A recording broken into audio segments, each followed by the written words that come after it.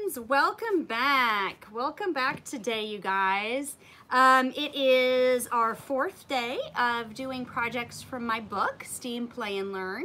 And I'm excited today because we're going to make a DIY toy that also paints. Did you ever think that could happen? Anyways, this is a really simple project. It's in 2 parts, so we're going to have it. Basically, the first part is we're going to make a very simple top, and then we are going to use it to do spin art. Now, if you don't want to do the messy part, I have a short alternative for you.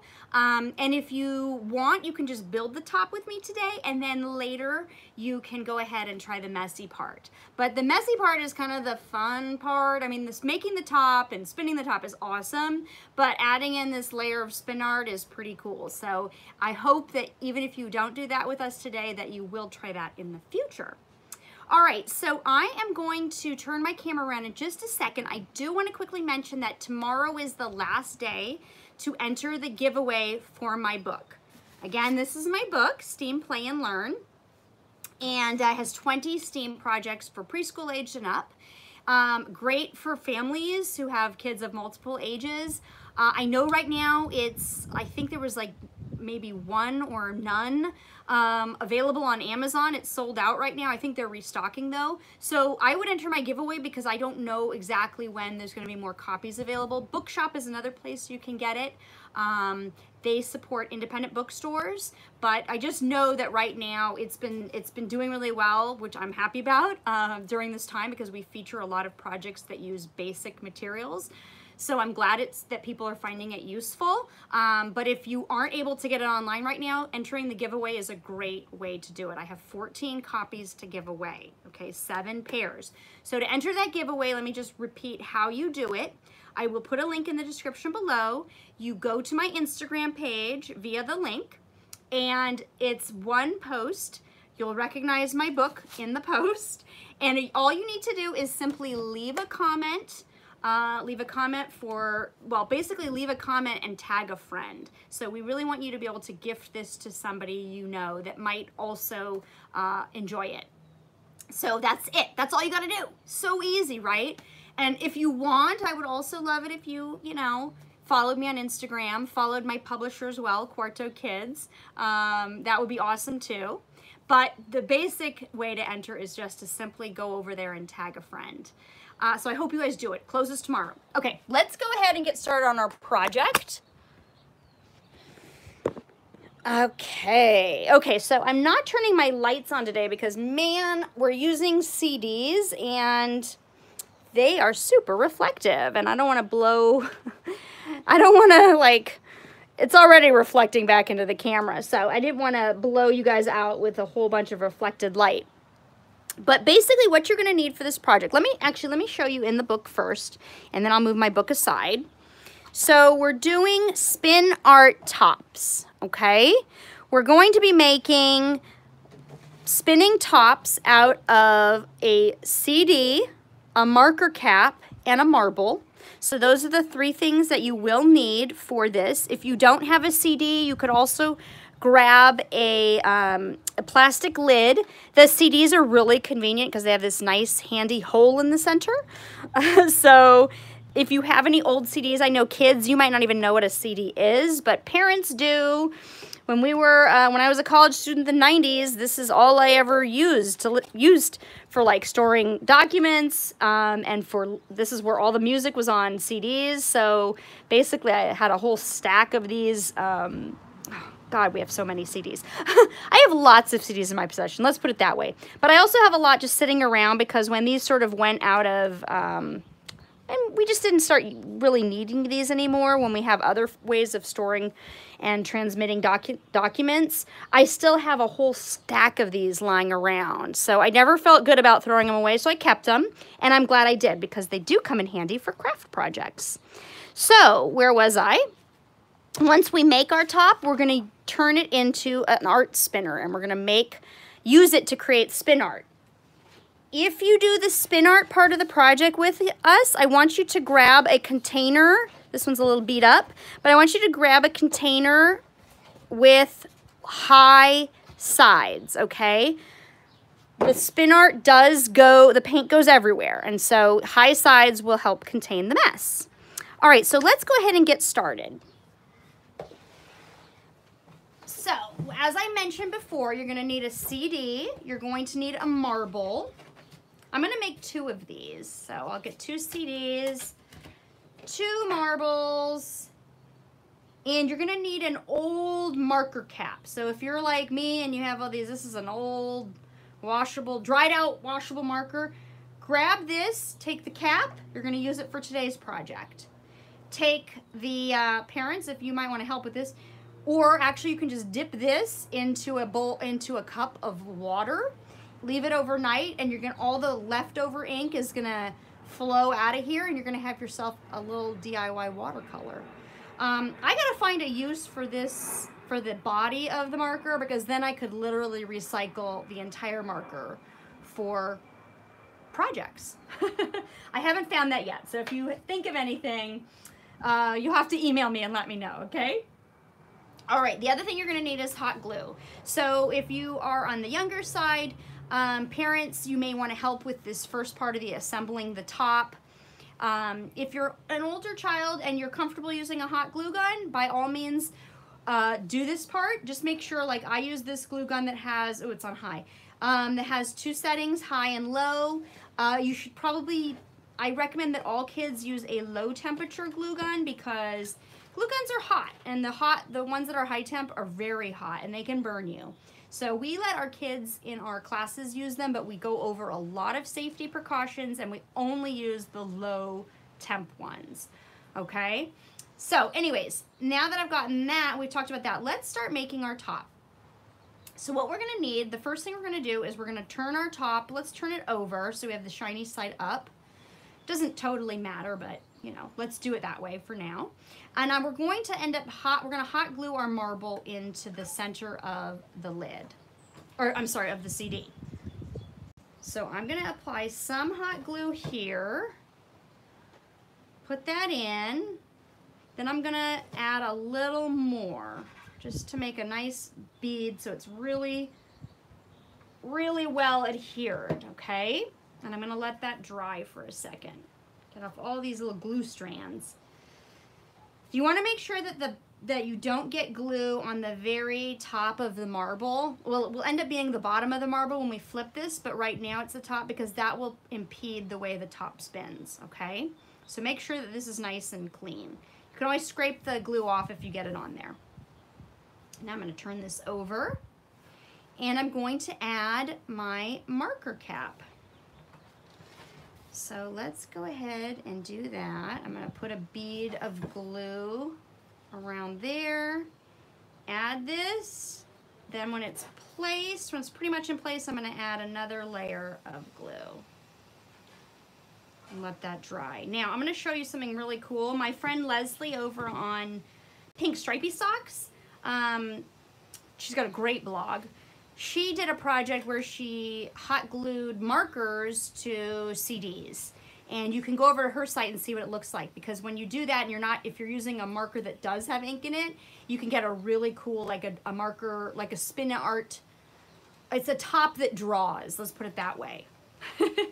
So I'm gonna go ahead and make a second one of these. You don't have to make a second one, but I'm gonna do that so I have a couple to show you.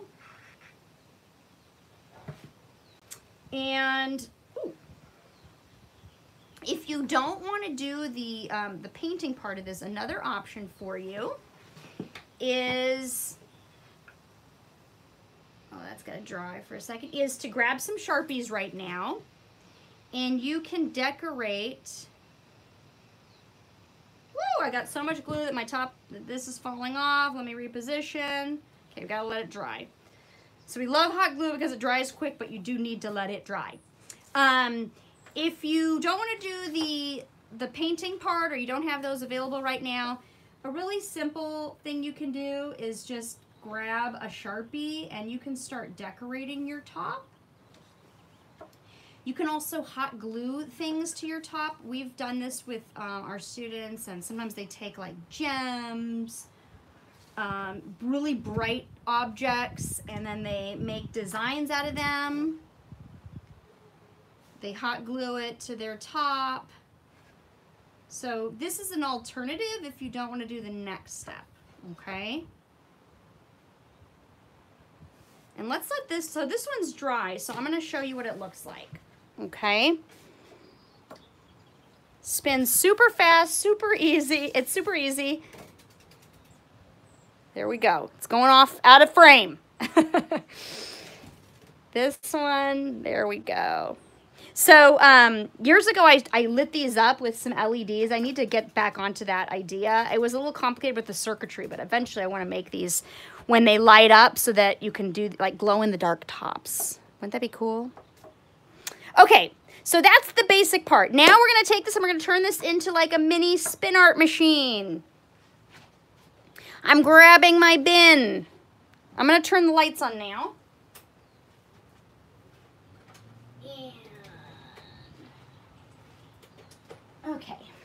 Okay, I got a bin with high sides, as I mentioned, because when we start working with this, we're going to put paint on this, and it's going to splatter. Now, why is it going to splatter? It's going to splatter because of this concept called centrifugal force, or a force called centrifugal force, not a concept.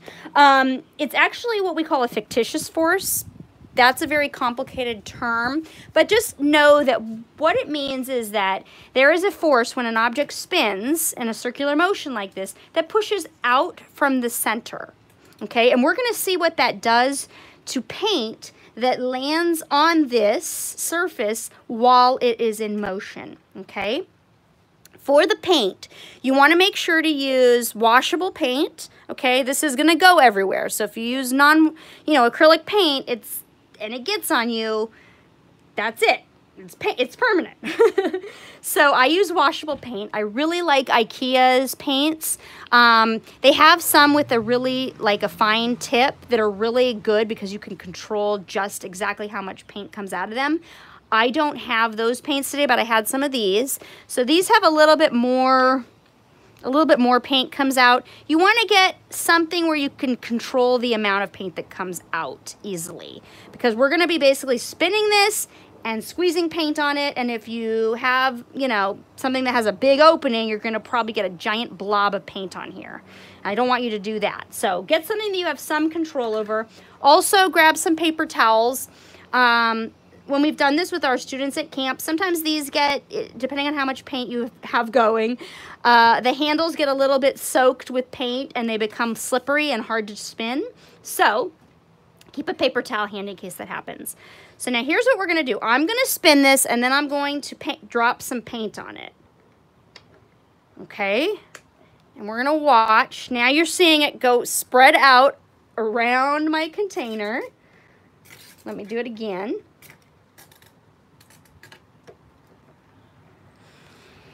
And now that centrifugal force is basically causing the paint to splatter around the edges. And if I get a really good spin on this, now this paint is a little thick. If it was a little thinner, it would probably be a little more apparent. But we'll see what this looks like when the top stops. So now you can also see how the paint itself is flowing out, okay, away from the center point. Let me add some, woo, there it's going. I'm gonna add some blue, contrasting color. Whoops, let me get it spinning first. And so you're basically you've created a tool. So I wanted to mention that because a lot of us, like I like to talk about the STEAM in projects, a lot of us think of technology as computers and electronics, but technology can refer to any kind of tool that we've invented over the centuries, the millennia, really, to help us do work. And in this case today, we have invented or created our own tool for painting. So the paint is, and the design here is actually being done by the top, which is a tool. So you've got a little technology involved in this. Plus, we're also doing action art. And you can see that. It's like so pretty, huh? Action art and process art are types of art that are really about the process of the making. I mean, this is a lot of fun, but there's not going to be a lot of, I'm not going to be able to display this afterwards. You could get a large piece of paper if you had a large bin and try to capture the design. But to me, the fun of this is really just in the making, okay? And the spinning and the experimenting and all that good stuff. Now this container's a little tight, so that's why it keeps bumping into the sides. I like to do this project with our campers. We get these giant containers from IKEA. They're like under bed storage containers, and they're really shallow and really large. They are great for this project. They're great for sensory bins as well, or if you want to make a DIY water table, because they're really easy to get into and they're large. And they're great for this. They're really good for this project. So now I'm seeing like all the paint spreading outward because of that centrifugal force. Okay, I'm gonna do one more time. Woo, I got it right in the center.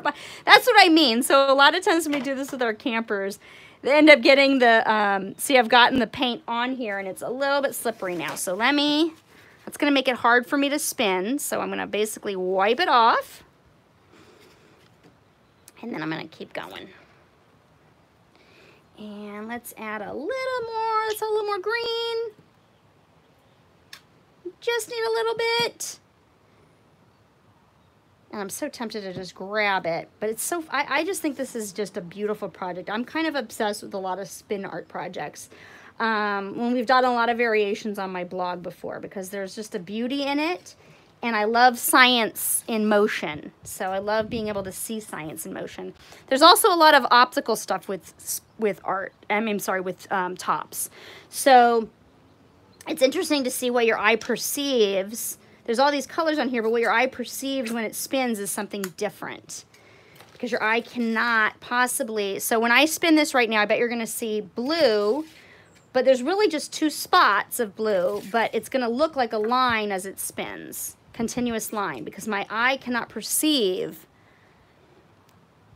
that. It's spinning too fast for my eye to perceive the separate blobs of paint. And so what I see is a line. Now I know what you're seeing on the camera is a little different just because of the frame rates, but if you're doing this in person, you'll know what I'm talking about. All right, I'm gonna spin this around.